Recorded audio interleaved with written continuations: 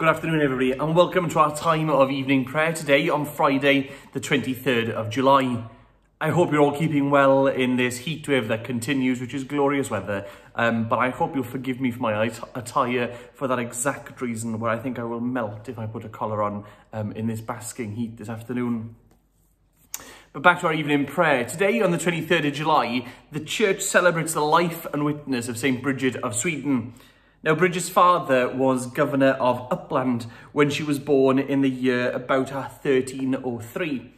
And she married at the age of 14 and had 8 children and often attended the royal court, where she continued to experience these mystical revelations that she'd known and had since she was a child. They increased in intensity after her husband's death, and 3 years later, she responded by founding a monastery for nuns and monks at Vadstena in 1346. Bridget's daughter Catherine was the first abbess of the so-called Bridgetine order, which became very influential in Northern Europe. After travelling to Rome to obtain the Pope's approval for her plans, Bridget never actually returned to Sweden, but she spent the rest of her life as a pilgrim, an advisor to rulers and church leaders, and a minister to everybody in need. Her revelations were recorded by her confessors before her death, which occurred on this day in the year 1373.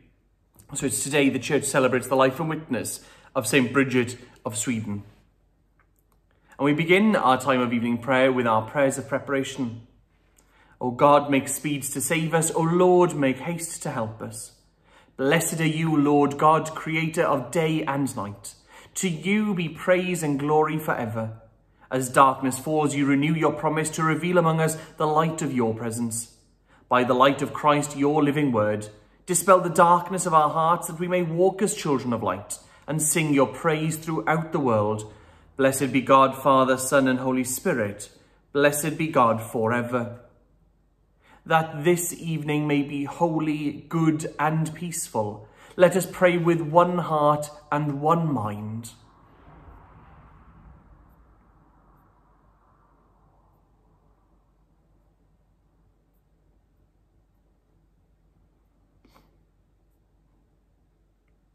As our evening prayer rises before you, O God, so may your mercy come down upon us to cleanse our hearts, to set us free to sing your praise, now and forever.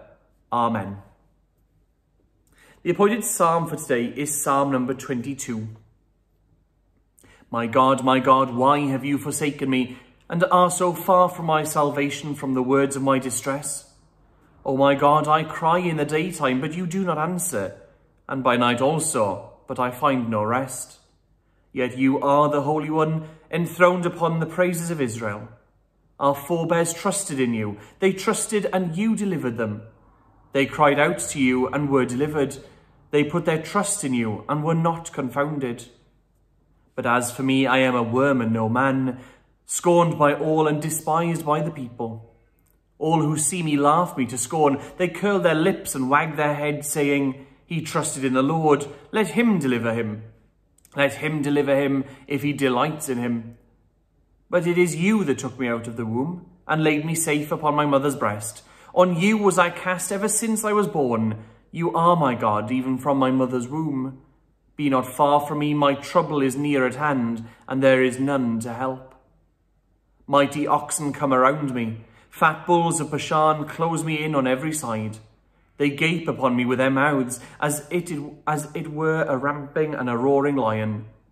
I am poured out like water, all my bones are out of joint. My heart has become like wax, melting in the depths of my body. My mouth is dried up like a potsherd. My tongue cleaves to my gums. You have laid me in the dust of death. For the hounds are all about me, the pack of evildoers close in on me. They pierce my hands and my feet. I can count all my bones. They stand staring and looking at me. They divide my garments among them. They cast lots for my clothing. Be not far from me, O Lord. You are my strength. Hasten to help me. Deliver my soul from the sword, my poor life from the power of the dog. Save me from the lion's mouth, from the horns of the wild oxen. You have answered me. I will tell of your name to my people. In the midst of the congregation will I praise you. Praise the Lord, you that fear him. O seed of Jacob, glorify him. Stand in awe of him, O seed of Israel. For he has not despised nor abhorred the suffering of the poor, neither has he hidden his face from them. But when they cried to him, he heard them. From you comes my praise in the great congregation. I will perform my vows in the presence of those that fear you. The poor shall eat and be satisfied. Those who seek the Lord shall praise him. Their hearts shall live forever. All the ends of the earth shall remember and turn to the Lord, and all the families of the nations shall bow down before him. For the kingdom is the Lord's, and he rules over the nations. How can those who sleep in the earth bow down in worship? Or those who go down to the dust kneel before him? He has saved my life for himself. My descendants shall serve him. This shall be told of the Lord for generations to come. They shall come and make known his salvation to a people yet unborn, declaring that he, the Lord, has done it. Glory to the Father, and to the Son, and to the Holy Spirit, as it was in the beginning, is now, and shall be forever. Amen. Our first lesson is from 1 Samuel chapter 13, verses 5 through 18. The Philistines mustered to fight with Israel, 30,000 chariots and 6,000 horsemen, and troops like the sand on the seashore in multitude. They came and encamped at Michmash, to the east of Beth-aven. When the Israelites saw that they were in distress, for the troops were hard pressed, the people hid themselves in caves and holes and in rocks and in tombs and in cisterns. Some Hebrews crossed the Jordan to the land of Gad and Gilead. Saul was still at Gilgal, and all the people followed him trembling. He waited for 7 days, the time appointed by Samuel. But Samuel did not come to Gilgal, and the people began to slip away from Saul. So Saul said, "Bring the burnt offering here to me, and the offerings of well-being." And he offered the burnt offerings. As soon as he had finished offering the burnt offerings, Samuel arrived. And Saul went out to meet him and salute him. Samuel said, "What have you done?" Saul replied, "When I saw the people were slipping away from me, and that you did not come within the days appointed, and that the Philistines were mustering at Michmash, I said, 'Now the Philistines will come down upon me at Gilgal, and I have not entreated the favour of the Lord.' So I forced myself and offered the burnt offering." Samuel said to Saul, "You have done foolishly. You have not kept the commandment of the Lord your God, which he commanded you. The Lord would have established your kingdom over Israel forever, but now your kingdom will not continue. The Lord has sought out a man after his own heart, and the Lord has appointed him to be ruler over his people, because you have not kept what the Lord commanded you." And Samuel left and went on his way from Gilgal. The rest of the people followed Saul to join the army. They went up from Gilgal towards Gibeah of Benjamin. Saul counted the people who were present with him, about 600 men. Saul, his son Jonathan, and the people who were present with him stayed in Gibeah of Benjamin. But the Philistines encamped at Michmash, and raiders came out of the camp of the Philistines in 3 companies. One company turned towards Ophrah, to the land of Shual, another company towards Beth-horon, and another company turned towards the mountains that looked down upon the valley of Zeboim, towards the wilderness. Here ends our first lesson, and our canticle, a song of the justified. Our hope is not in vain, because God's love has been poured into our hearts. God reckons as righteous those who believe in him who raised Jesus from the dead. For Christ was handed over to death for our sins and raised to life for our justification. Since we are justified by faith, we have peace with God through our Lord Jesus Christ. Through Christ we have gained access to the grace in which we stand and rejoice in our hope of the glory of God. We even exult in our sufferings, for suffering produces endurance, and endurance brings hope, and our hope is not in vain, because God's love has been poured into our hearts through the Holy Spirit given to us. God proves his love for us. While we were yet sinners, Christ died for us.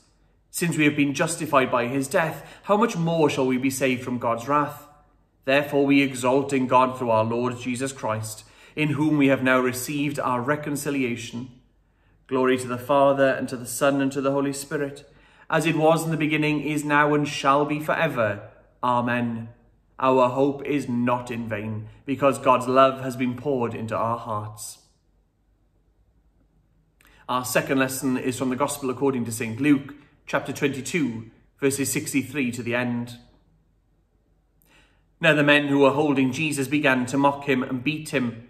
They also blindfolded him and kept asking him, "Prophesy, who is it that struck you?" They kept heaping many other insults on him.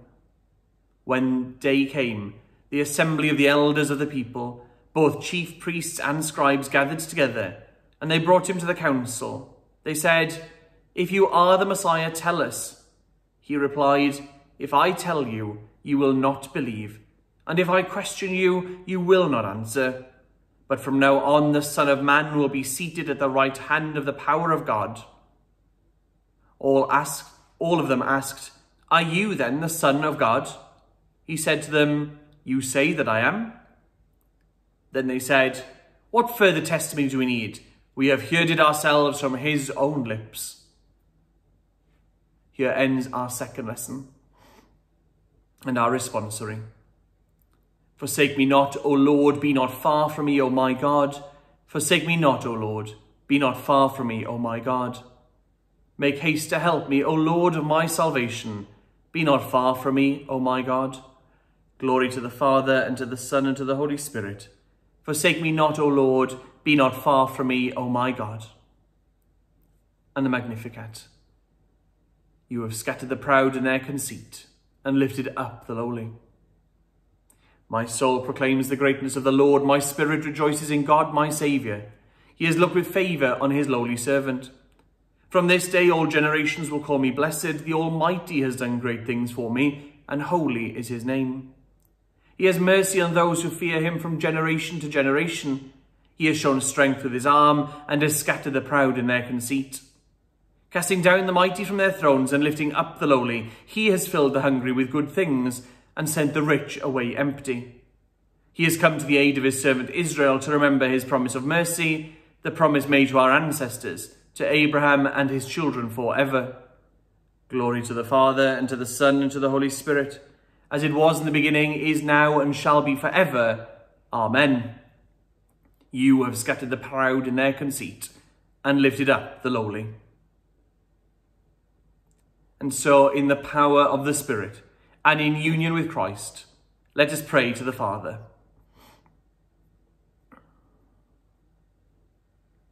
We pray to the Lord, in faith we pray. We pray to you, our God. That the rest of this day may be holy, peaceful, and full of your presence.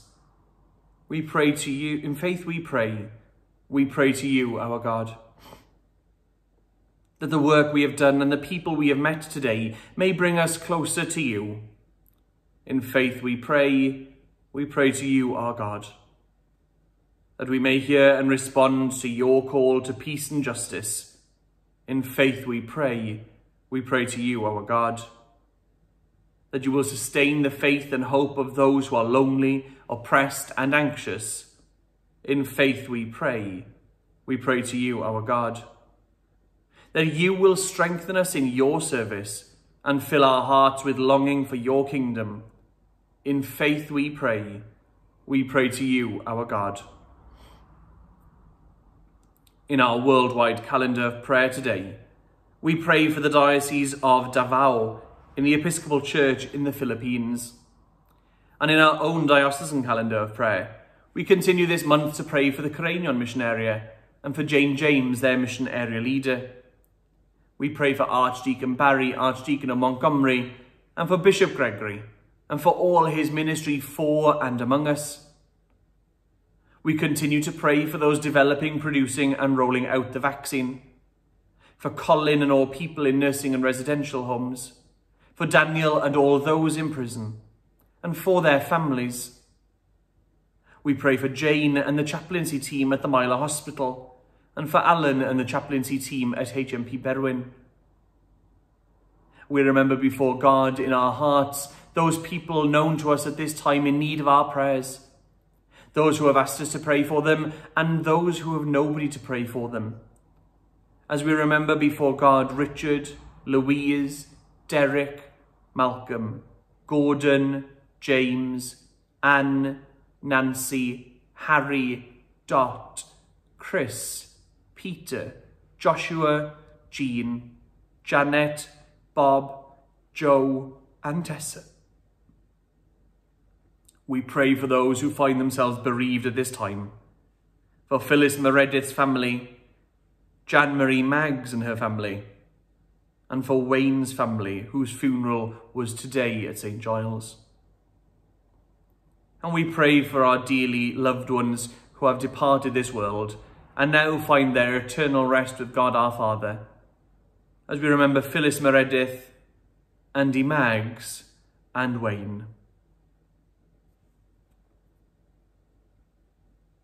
Lord, hear us. Lord, graciously hear us. And our collect for today.